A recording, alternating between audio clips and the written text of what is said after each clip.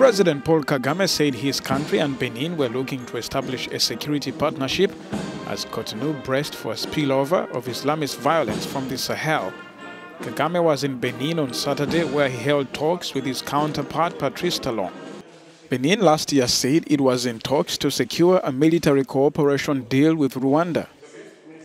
About to have people from Benin, brothers and sisters, also extending their competencies to us.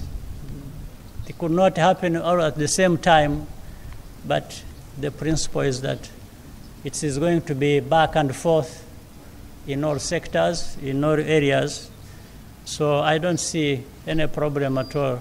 So it is in that context that we are going to work with Benin for what might happen along borders or beyond or anywhere, given the prevailing security situation in the region. Talon and Kagame had a one-on-one meeting to discuss relations between the two countries and the search for strategic partnership in several areas, including security, the Foreign Affairs Ministry of Benin said. Benin and Rwanda were going to give visibility in terms of South-South cooperation. We often talk about it without much faith, without much substance.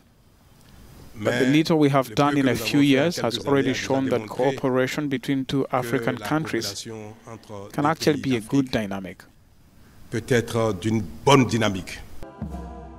Benin, Togo, and Ivory Coast have already suffered attacks in border areas blamed on Islamist violence spilling over from the Sahel.